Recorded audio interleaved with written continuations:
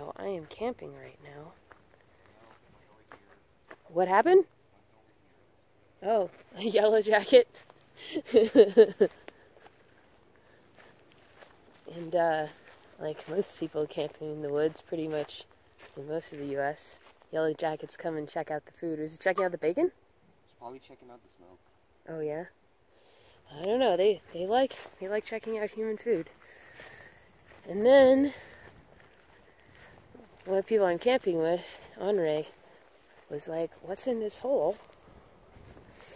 Where was it? It was right here. And this is what we saw.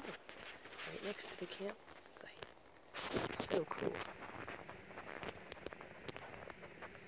A yellowjacket nest. There you go.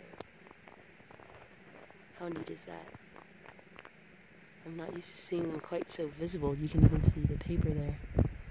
They've nested in this old burrow, what looks like, behind this stump. I'm not going to get any closer, just using the zoom.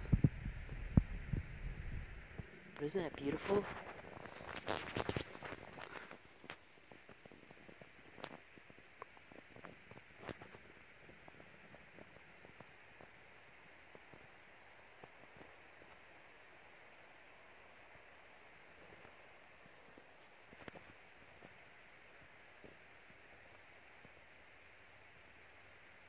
Gorgeous.